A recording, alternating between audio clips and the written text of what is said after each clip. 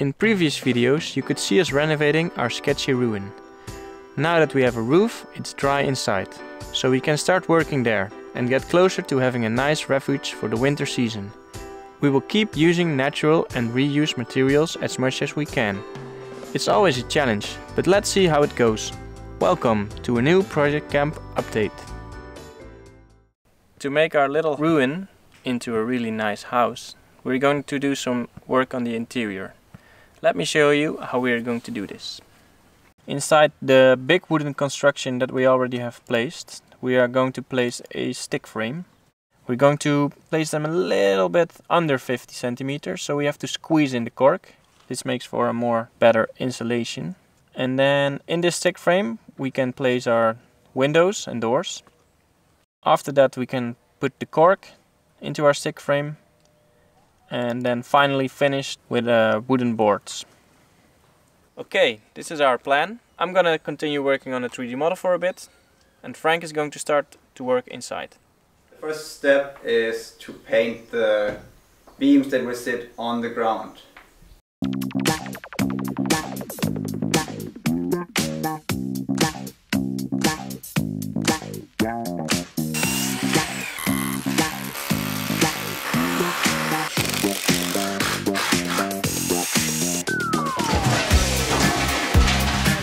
Alright, we're now about to put in the interior framing. After that we put some insulation panels.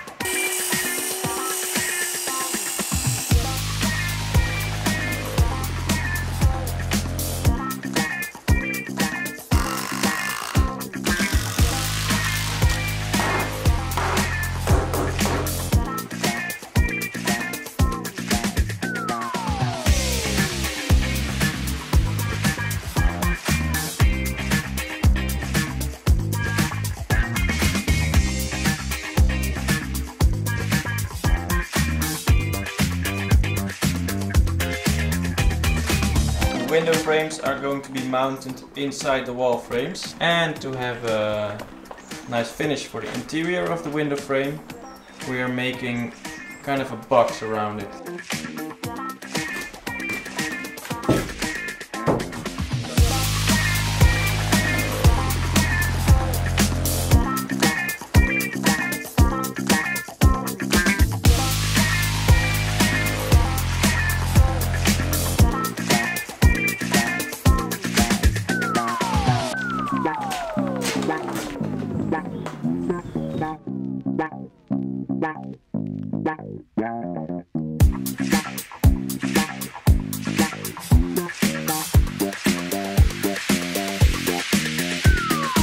Last one! Think so. Nice. It still needs a little bit of cutting, I believe. It's still a bit too long. Yeah, but we cut that out, huh? We have decided to put the screws in from the inside of the window frame. They will be a bit more visible, but we can always take the windows out when that's needed.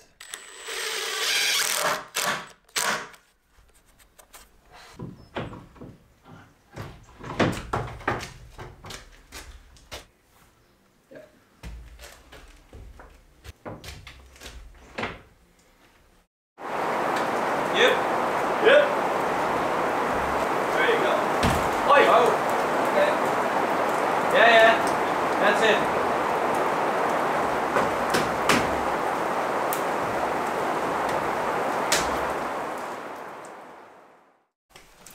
Okay, all the wall framing is in place now.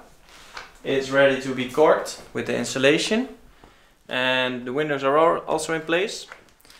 This ruin is going to be a guest house soon, and also a house where the core team can be in winter.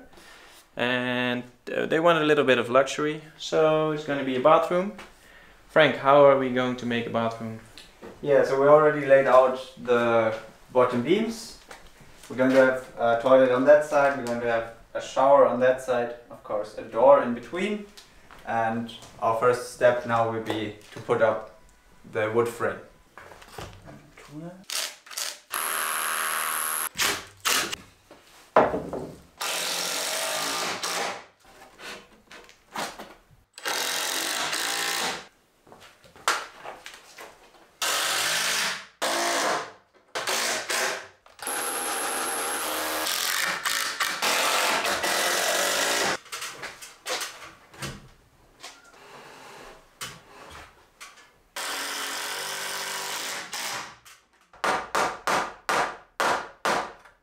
Now that all the wall framing is in place, but before we put in the cork, we're gonna put electric pipes in the walls. We're gonna have sockets in the corners of the rooms. We're gonna have some power in the kitchen, which is gonna be on that wall. And in the back wall of the ruin house, there's going to be our fuse box and the place where all the piping comes in.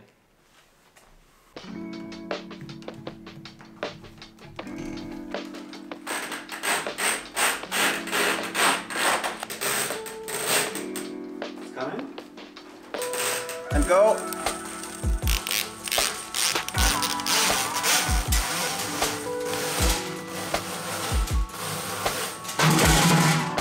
Oops.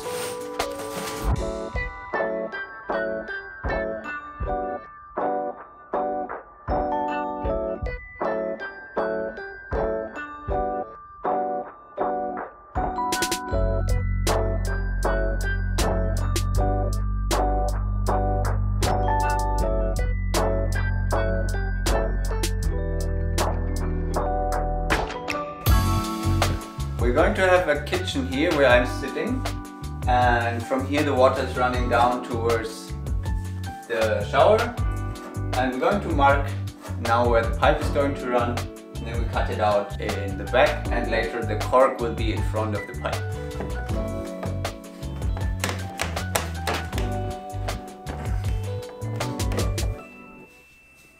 Yep. It's corking day, big step. And I'm happy to get into it. We're gonna put the cork panels in between the frames.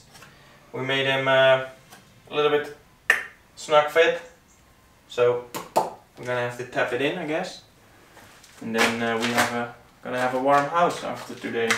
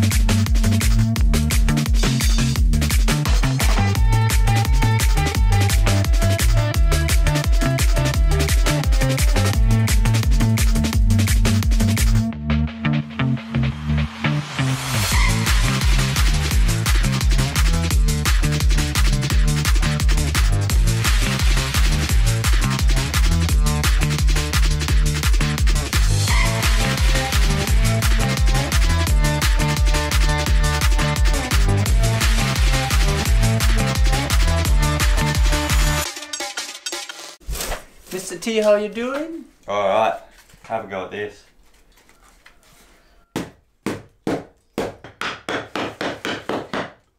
Bloody fits, mate. A few little gaps left over because they have a bit of a weird measurement, and we wait for leftovers that fit here.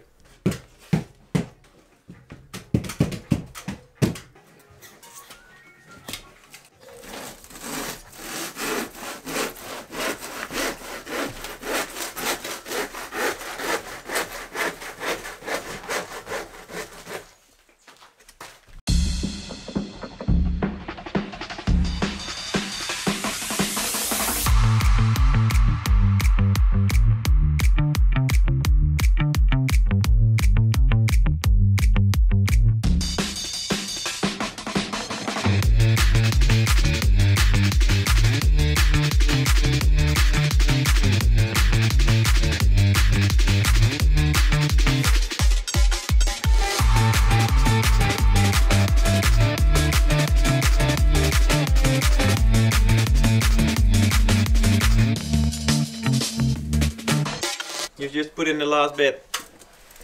Yeah, just finished her up. But you didn't film it. Didn't film it. But there's this bit up here, which is a little bit less satisfying.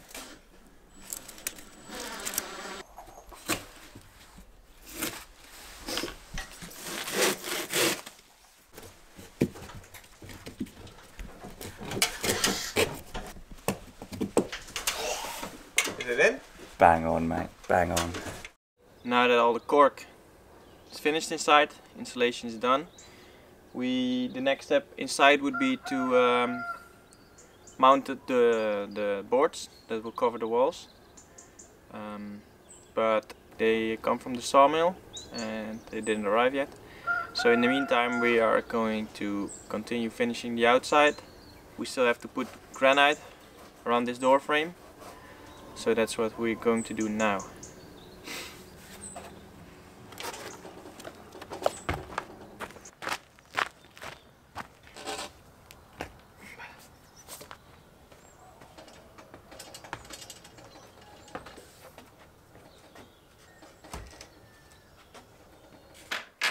Yep. Okay. I think it should be a quick process. Just take the grinder and make it down the back. Doesn't have to be deep, just to make a bit more Okay. surface to attach. Cool, okay, then I'll start with that.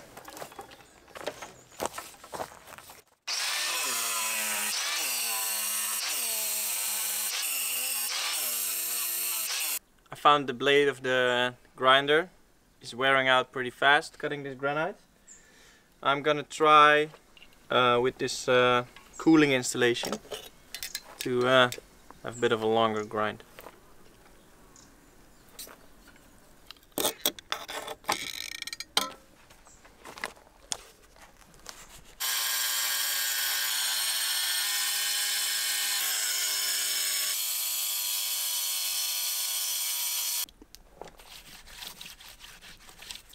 With this, we also have more of a mechanical connection that the cement goes into these grooves.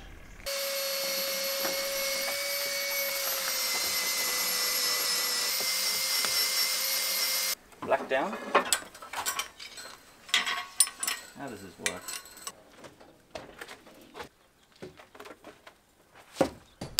We found out that the door is not exactly in the middle. So Tasman's making some more room.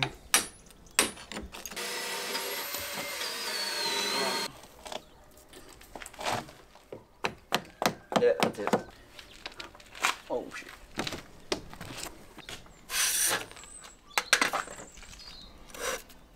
Bang on, mate. Yeah, say it, say it. Bang on, mate. No, just like... Yeah, what we're gonna do now, you know?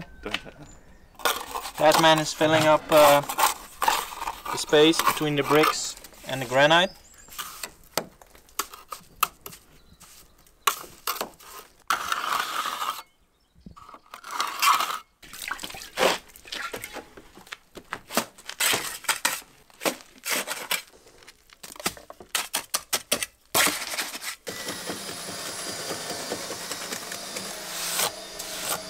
Putting down some water and pure cement to make it stick better.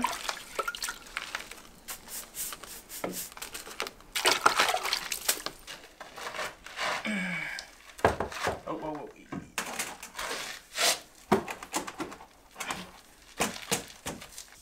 Because the granite is in place and solid. Solid as solid.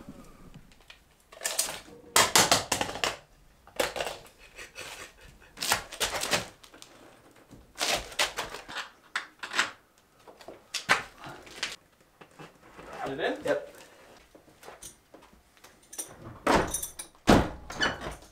Wow. Look at that. Yeah, man. Like butter. Oh, nice. The only thing that's missing, this is not actually meant to be like a walk-in door. So there's no handle on the outside. There's only one on the inside. But yeah, we're gonna have to be a little bit creative, but I'm sure we will find a solution. We got this old oven that we were storing for a while already in the white tent, and since we want to install it this week, it's now time to take it down to the ruin and clean it up.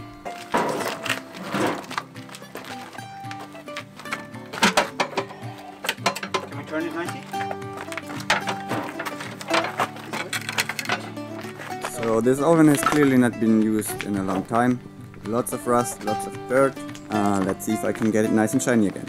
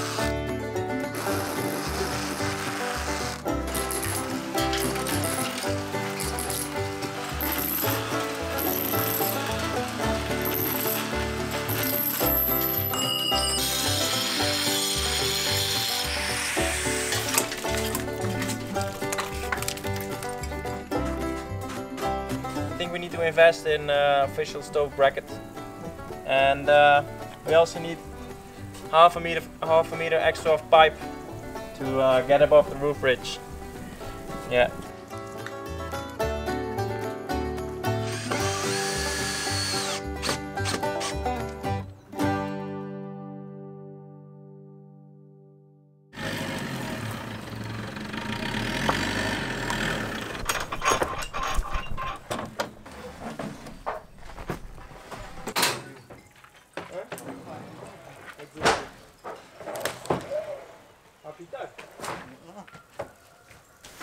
Nice boards.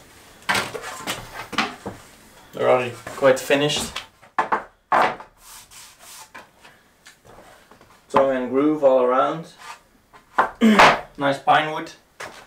They said it was Portuguese. Casa Madeira. The size of this stack of wood. It's a lot. Alright. We're ready for the next step, Tasman. I'm ready. Frank is gone. Frank's gone. See you, Frank. But we will manage this. And I never feel alone. We're going to screw these wooden boards onto our wall framing. Normally you would put a vapor barrier there.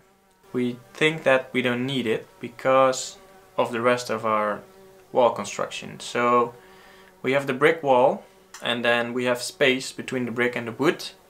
And in between the wood there's our insulation. And what would happen is that the moist from inside, from breathing and cooking, goes through the insulation and condensates on the brick wall. And the bricks, we feel, will suck up the water. And when it's a sunny day, they dry out from the outside. We're going to leave the bathroom unfinished for this season, for this winter.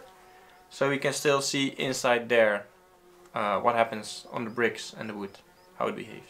And we're gonna go 1/2 unoiled and 1/2 oiled to see the difference in the weathering. Try this and see the outcome. Let's go.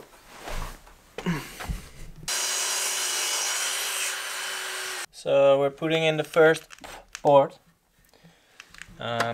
We're having it off the ground because the ground is really not level. We're leveling out the first layer, and then later we mount one that fits underneath.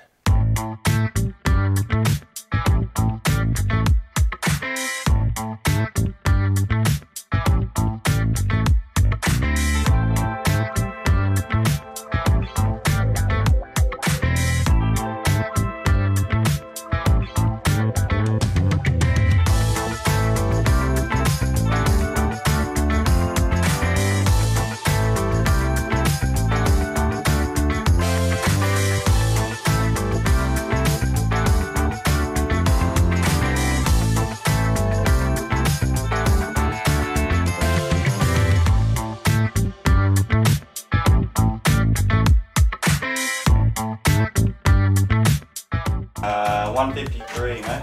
153. Alright.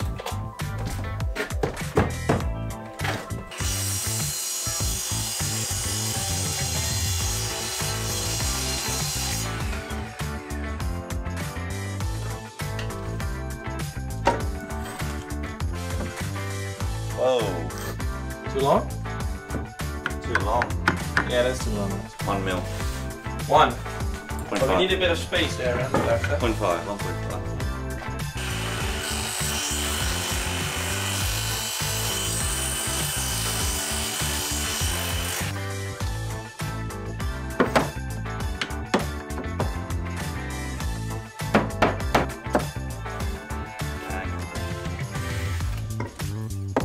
What's that for? Blocky to keep the screws we put in a nice straight line. Whoa, wait. Normally you would put these boards in place with a tagger, nailing them to the wall frame. But we are using screws, because we want to be able to reuse our materials. To make this easier, we have a nice screw system that Dave will explain you. Alright, so let's talk about our screw system.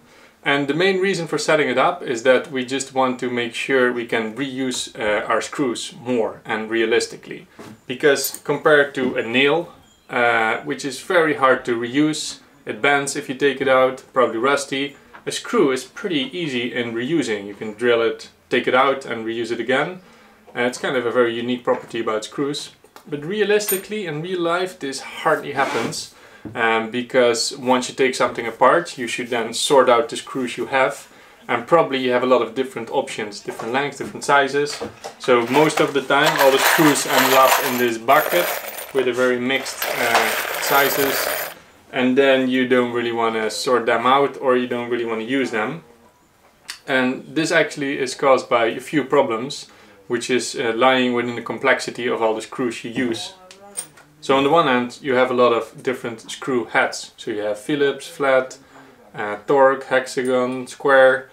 So that's a lot of diversity in different screw types. But then even within, let's say, torque, you would have different sizes, 15, 10, 20, 25. Then you also have a lot of different finishes. So you could have stainless, you could have normal steel, you could have coated, zinc, galvanized. So many diversity in there as well. Then you also have different types of screws, so you could have full thread or half thread, which also requires another separation. And then you just have all the different lengths from 10, 16, 20, 25, 30, 30, 35. So it just adds up. So this just means you have a lot of variables and quite easily a very complex screw system. So here we have our current screw system. It's a lot of small little boxes that contain screws. The screws inside is a bit of a mix of different projects throughout the years, screws bought in different stores. So we have a lot of Phillips, a lot of torque, many different lengths, many different thicknesses, different head sizes. So since we're building here things and are gonna build a lot of things in a community setting, we really want to make sure the system is built and set up in a way that if a person comes, they take something apart, they can easily find which screw belongs in which box. Because the boxing system is cool, but we just have too much diversity. So we spend a lot of time trying to nail down the most essential screws we need. So we started a research topic online where you can see, and we ask you guys for some feedback. And now let me show you the result of that. Because the screws arrived.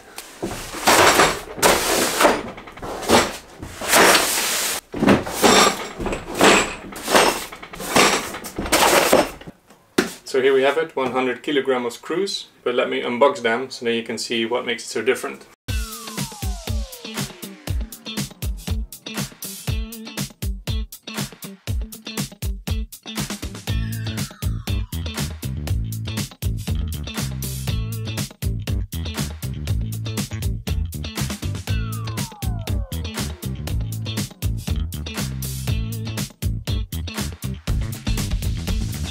Alright, so here's our screw system. Let me explain a few things what makes this our system. One hand is we just reduced a lot of sizes. So these are all the sizes we have. So we have big steps in between. For instance, we go from 80 to 60 to 40. So we don't have the in-between sizes. So we just have to stick with these. Then we've set on torque, only torque, and 3 different head sizes. This one is torque 10, torque 20, the blue one, and the green one torque 30. And then it's from 2 different brands. So this is the same brand, this is the same brand. And the reason for doing that is that, let's say you're done working and you have this screw, that visually it's quite different than the ones next to it because it's a different brand. So you can quite easily recognize that it should be in this box because it's way too big for here and way too small for here. So it's another way to just make visual identification easy. Because yeah, as you can see, they look quite different from these ones. Then the 2 brands, they're just 2 brands that we found around here. I guess it doesn't really matter which brand. Just make sure, yeah, pick one that you still feel is around in a few years, so you can reorder all your screws. And we actually also have these ones, which feels a bit outside of the screw system, but somewhat in, is the hex screws, which we sometimes use for bigger constructions. We also have a few different sizes there. We'll probably use them way less, but they're also part of the screw system. So now it's a matter of us to make sure we stick with all these sizes, really incorporate it in our drawings, that we only go for these sizes, adjust our designs to it, and then hopefully start using these as much as possible. And when we're done with it, taking down the buildings, and we can bring them back. So now this goes there in the screw system, and we can start screwing.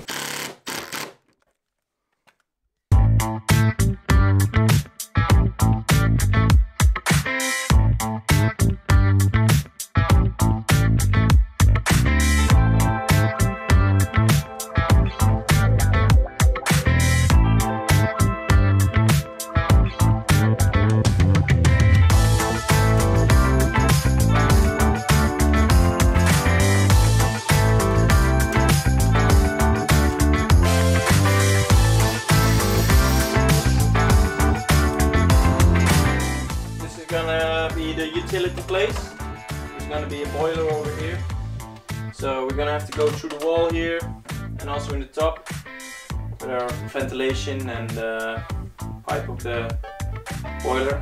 We're going to leave this open for now, and then in the future we're flexible.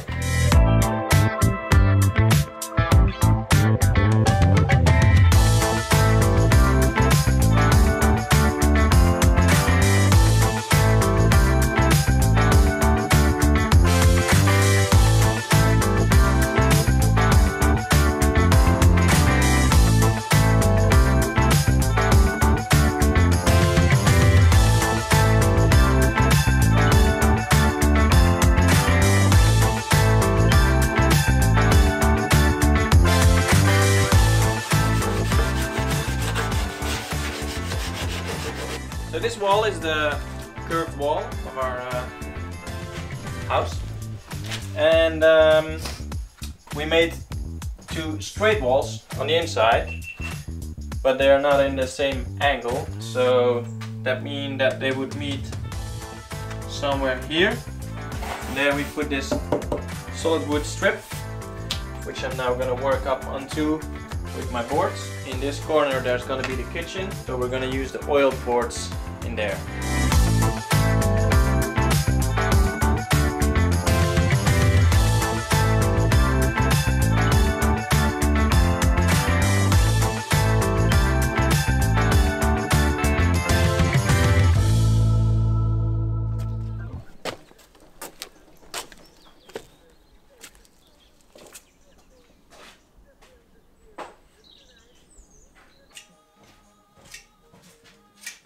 Show your pencil sharp around here.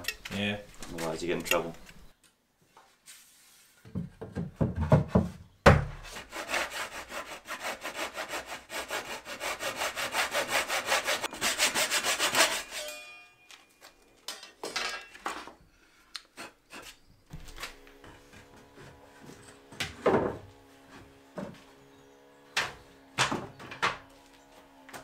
Bang on, mate.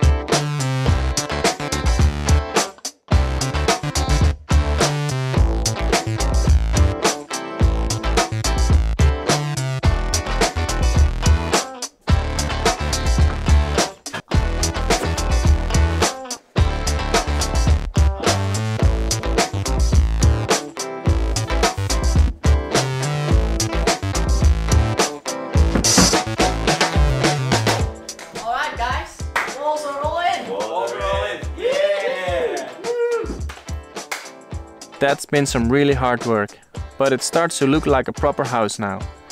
We have used 65 square meters of wooden boards and about 1500 screws. Quite a lot. We are happy with the results. We've got some nice experimental stuff in there, like our wall system without the vapor barrier and oiling half of the wall boards. Besides that, it just looks really good.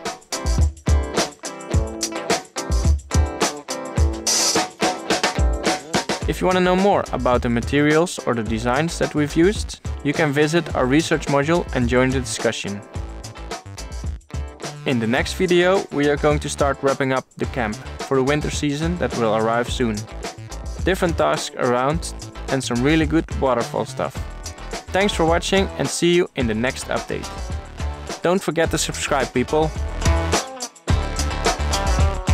Whoa, wait. If you really like our videos, please support us on Patreon. Yeah, you can even watch next week's video right now. And even without ads. Yoo-hoo!